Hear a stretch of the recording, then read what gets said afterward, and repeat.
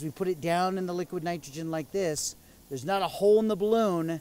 No, those molecules are just getting closer and closer. So when the car tire gets cold, the sensor can indicate that you have low pressure just because the change in temperature causes those molecules to get a little closer together and there's less pressure. Look at this. In the extreme example, look at that balloon.